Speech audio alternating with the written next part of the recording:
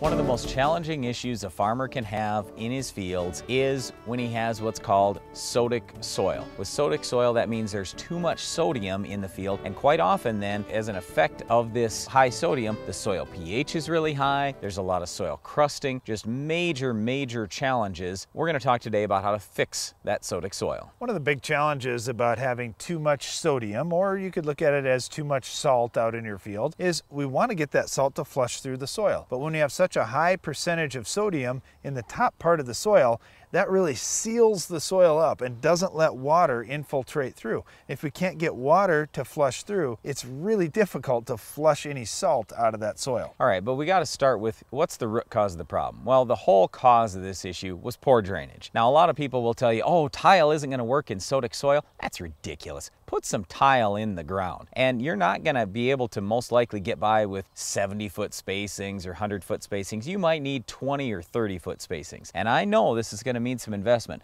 but let's look at how much land is selling for today, and let's look at how productive that sodic soil is today. Okay, you've got a lot of dollars tied up in something that's producing nothing. So what we're talking about here is investing some money for the super long term. When you tile, we're talking a 50 or 70-year investment. Okay, so that's a great thing. You put that tile in the ground, now we've got something that, hey, long term, we're going to start fixing the problem, because we want to turn that sodium into a salt. And when we do, keep in mind, salts are leachable. They'll flush out through that drainage system. And yeah, it's going to take time to get this done, but you got to get started with the first step, and the first step is tiling. The number one thing I guess that we want to tell you today is don't just say, oh, that area of the field is just no good and there's nothing I can ever do about it. There absolutely is, but it's going to take some work most likely. You've got to get some tile in the ground, and in every single area of the country you can tile. So there's no excuse for saying, oh, in our area it doesn't work, or in our area we can't tile. Every single area of the country can tile. You are legally allowed to tile your land. Okay, that's perfectly legal, nothing wrong, you can do it. So yes, you might have to work with a bunch of neighbors, you might have to work with highway departments, you got to figure something out. But once you get that tiling in, you get some calcium out there somehow, some way, possibly some sulfur, you start raising some barley, you get some more organic matter in there. After 10-15 years, pretty soon you've got that back to pretty normal, productive ground. And it's good to have ground where a crop will grow, but unfortunately many times that means weeds will grow there too. We'll show you how to stop this tough weed coming up next.